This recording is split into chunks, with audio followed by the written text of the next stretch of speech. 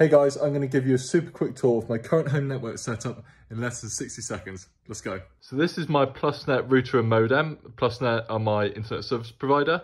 I've got a Netgear unmanaged switch with quite a few connections going into it.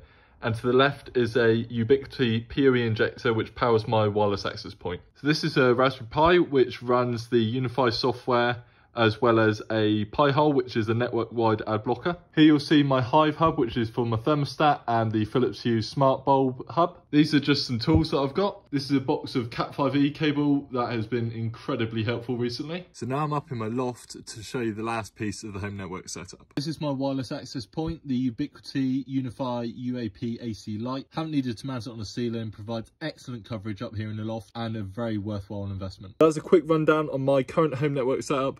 Let me know what you think. If you haven't already, subscribe to the channel. I'll see you in the next one.